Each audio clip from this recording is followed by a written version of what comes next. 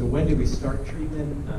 You know, I think much like we talked about with follicular lymphoma, it's important to recognize that there is no overall survival advantage to treating patients in the absence of symptomatic CLL. So patients often will come, they will often, I think, anticipate that they may require treatment, and I think that can sometimes be a relatively difficult thing for patients to understand. But I think it's important to recognize that at least until this point in time, we don't have any information that suggests that patients who don't need treatment benefit from getting treatment in terms of their long-term outcomes. So I think, as most of you know well, the criteria that are typically used for considering initiation of treatment in patients with CLL are the IWCLL criteria, which are listed here.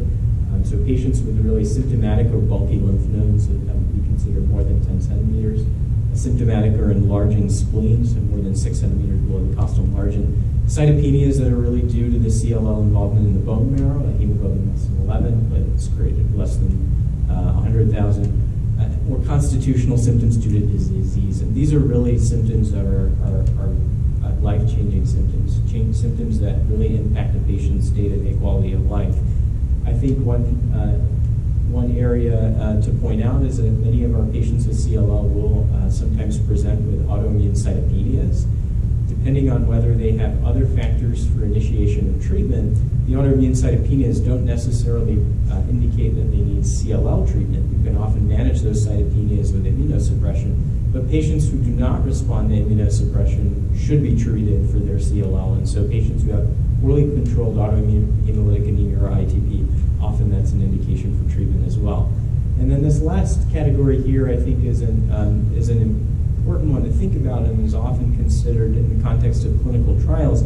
We do recognize that there is some important prognostic information that comes from looking at the lymphocyte doubling time. So for a patient who has an absolute lymphocyte count that's greater than 30,000, if you look at that doubling time, patients who have an increase in that lymphocyte count that doubles in less than 6 months, generally that is a predictor of a patient that is going to require treatment. So these, by and large, still remain our criteria for initiation of treatment in CLL. So where do we start with treatment? So I put this up here because I think you know, many people might look to the NCCN guidelines to look helpful. When I look at this slide, I think I don't know where to begin. There's a lot of information there.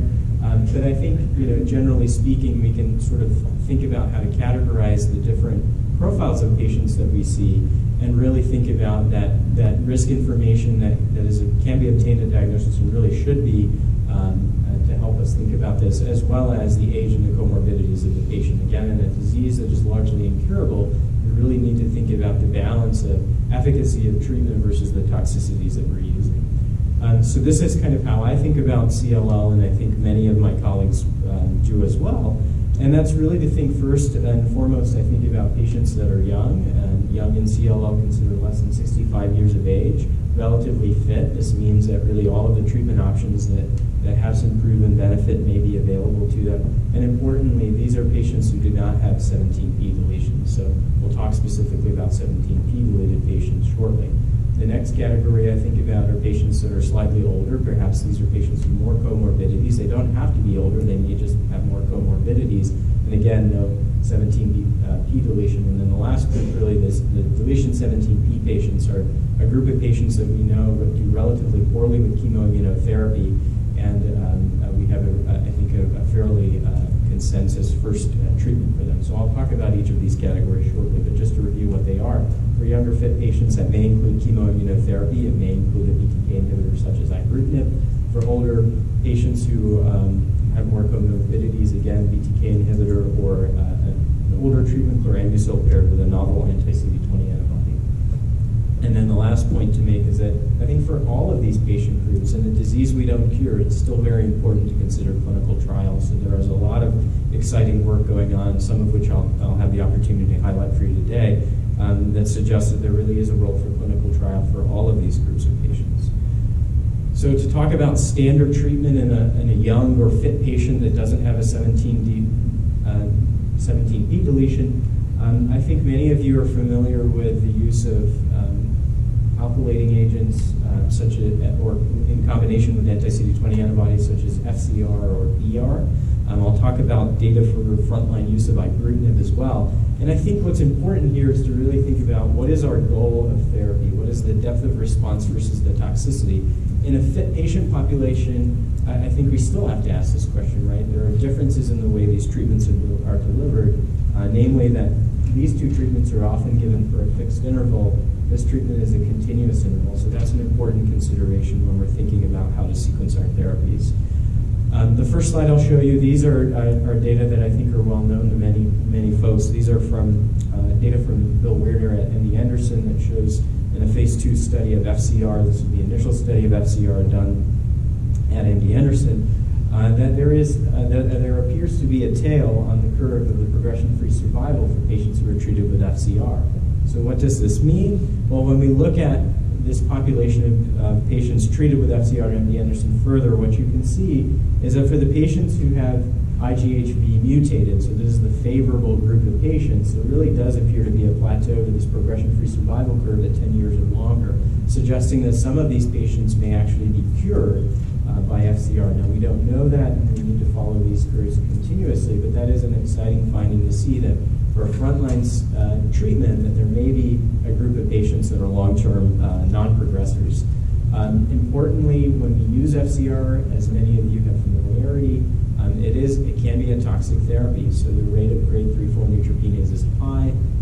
Fludarabine is quite lymphodepleting, and there is, as Dr. Ivani pointed out previously, an increased risk of secondary malignancies that is important to think about what that means for patients' overall survival. Showing you some similar data, but in comparison to BR, this is from the German CLL-10 study. So this is a large phase 3 study that was conducted in Europe, in which patients were randomized to receive FCR for 6 cycles or BR. These are, again, untreated patients with CLL who required indication for treatment. There were not any patients who had 17p deletions in this patient population. And here are the progression-free survival curves from the CLL-10 trial. And what you can see is that the progression-free survival favored the use of BR by about 14 months, or favored the use of FCR, by about 14 months or so. But importantly, and I don't have the overall survival curve here, there was no statistically significant difference in overall survival. So while there's a difference in progression-free survival for FCR, there is no overall survival benefit associated with the use of FCR. Toxicities overall, grade 3 and 4 toxicities were quite different between the two groups, with the BR being generally less toxic. So I think, again, what these data show is that while there is a progression-free survival benefit with FCR, and while we recognize that some patients may have long-term non-relapse with FCR, that we have to think about toxicities. What about if you look at the mutation status in this data set? Well, again, you'll actually see the same thing. For the patients who have IGHV mutated status and receive FCR, again, out beyond 4 years, there's a plateau to this curve. Importantly, if you look at the counterparts, the IGHV mutant treated with BR, there is no plateau to that curve. So how do we put these together? Well, again, I think if you have a fit patient that's young and requires treatment and you're thinking about chemoimmunotherapy, I think it's very important for us to know what their IGHV mutation status is, because that may push you towards consideration of FCR in the right patient because of that possibility of long-term non-progression. I think that if you are going to use chemoimmunotherapy, it's very important to know what the IGHV status is for that patient, because it really can make a difference in outcome. What about non-chemotherapy approaches in the frontline setting? So I'll outline for you that often we think about this in older patients, and I'll talk about the experience of using BTK inhibitors, specifically ibrutinib. Just to remind you all that ibrutinib is a covalent binding, irreversible inhibitor of Bruton's tyrosine kinase. So BTK is a protein tyrosine kinase that is downstream of the B-cell receptor pathway. We know this pathway is very important for the maintenance of CLL clones, and specifically ibrutinib is the first approved BTK inhibitor for use in CLL. It has significant efficacy in frontline as well as relapse refractory CLL.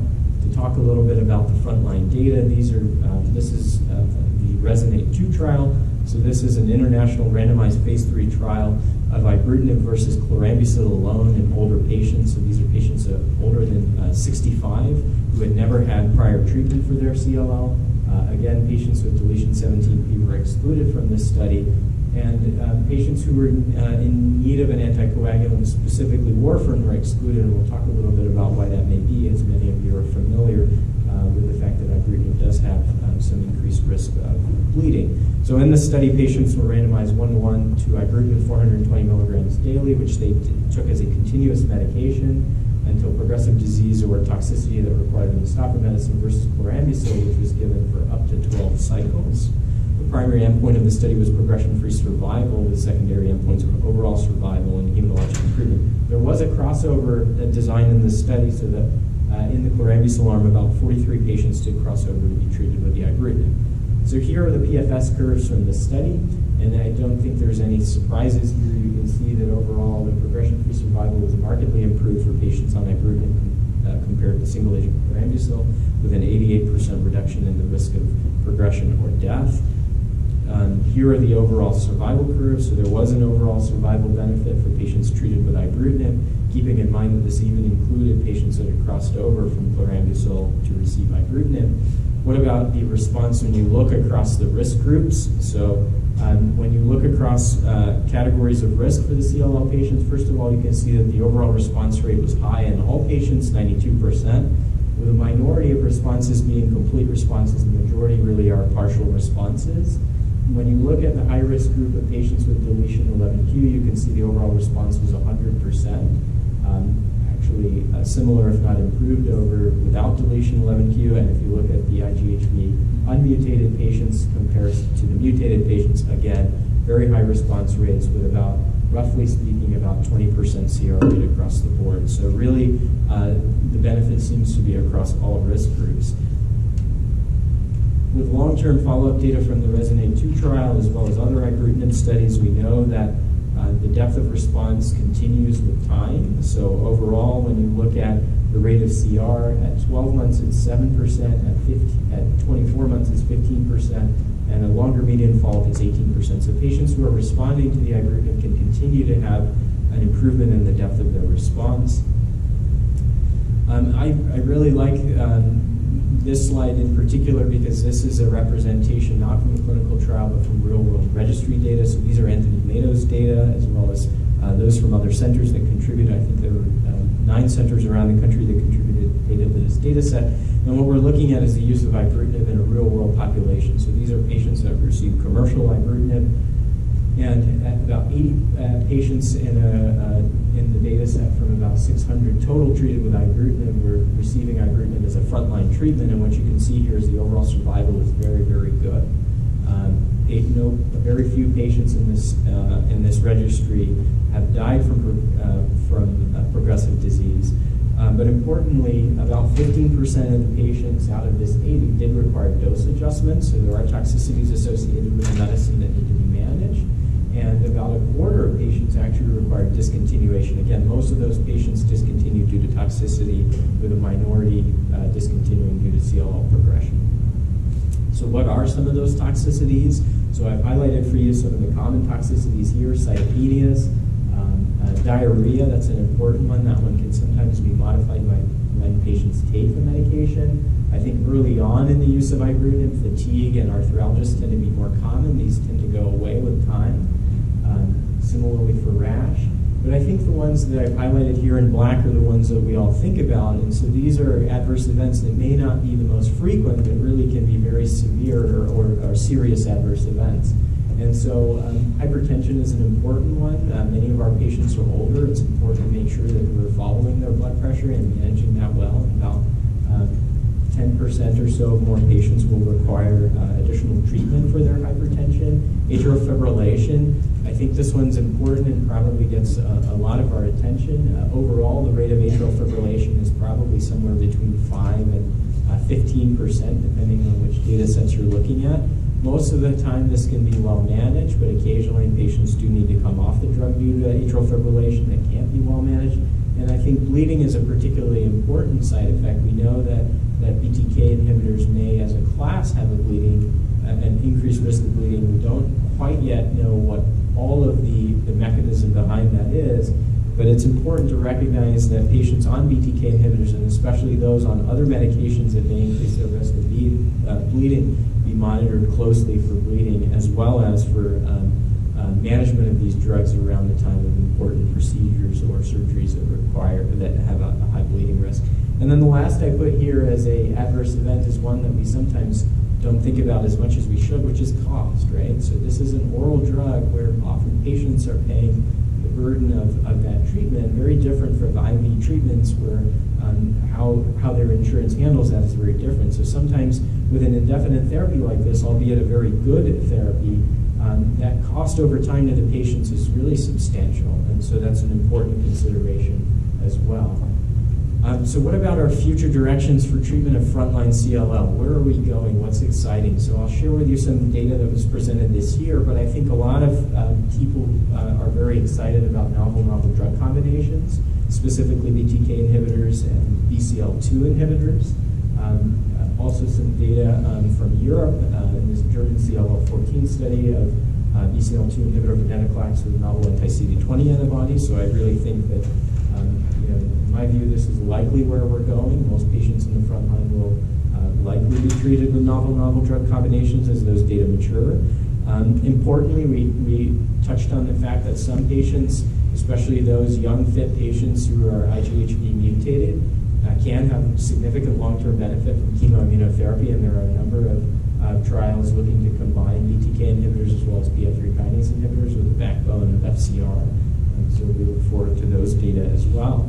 And then the last is to really think about this question. Do we have therapies that we can give for a fixed duration of treatment? Right now our targeted therapies are often given indefinitely, but as we explore the combinations and see what the depth of response is, can we think about fixed duration therapy for our patients? So I'll share with you some of the data that was presented at ASCO. These are Bill Weirder's data from a phase 2 study called Captivate. And this is a study of frontline ibrutinib plus venetoclax in patients that had never had prior treatment for their CLL. All patients required an indication for treatment per the IWCLL criteria.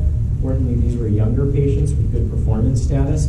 And the design of the study was that all patients on the study would get 3 months of single-agent ibrutinib. The idea there was to try to debulk the patients of their disease, and then would go on to receive the combination of ibrutinib and venetoclax for up to 12 cycles.